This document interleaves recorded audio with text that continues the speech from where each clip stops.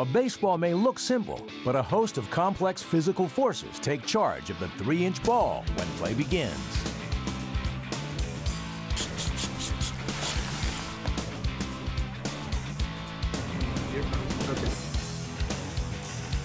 Size and weight have as much to do with a baseball's flight pattern and velocity as the hand throwing it or the bat hitting it. And we know this because of the laws of physics.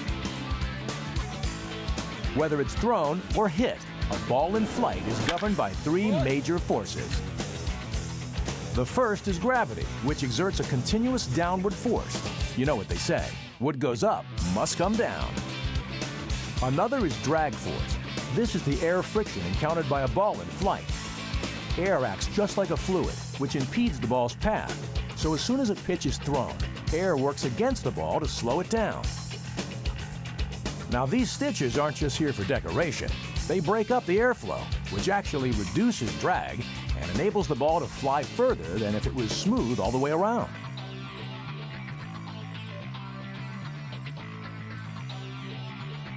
The third force determines a ball's trajectory.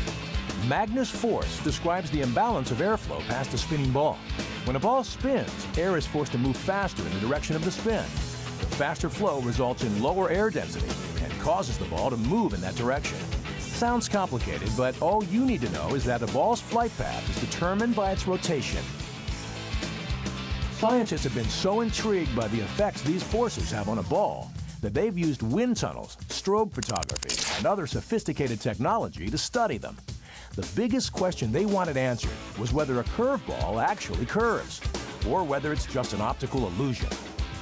After years of debate and published reports from both sides, the latest tests conclude that yes, the ball does curve, as much as 18 inches for a skilled pitcher.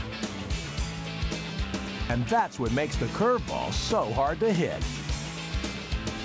Now all scientists need to figure out is how to hit the darn thing.